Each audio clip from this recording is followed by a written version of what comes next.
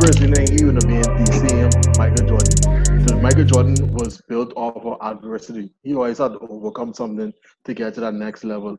I think what caused Michael Jordan to get to that next level was the Pistons. He could not get past the Pistons, and he had to unlock his game and get to the next level to get past the Pistons. And once he got that killer instinct from beating the Detroit Bar Boy Pistons, I think that's what made him the Jordan of fame, the Jordan of legend, really give him that killer instinct. I don't think nobody in the East, in the West, sorry, was as physical as the Detroit Pistons was. Michael Jordan going from I could do this all thing by myself before the Pistons, I got to depend on other persons to be a team because I needed a team. I think that adversary allowed him to really shine, really cut his teeth, and really become the Michael Jordan of fame. And then once persons see him falling out, get marked up, they could follow that and say, okay, then he is our clear-cut leader, and that's why he's going to be the great. To what he up in the West is deep, the stock, but in terms of the physicality, the East was very physical. The Pistons was very physical with him.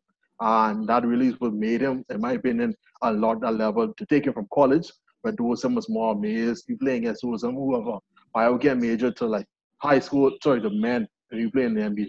So I think you'd have been slightly different. I don't think you'd have been the greatest of all time, hands down.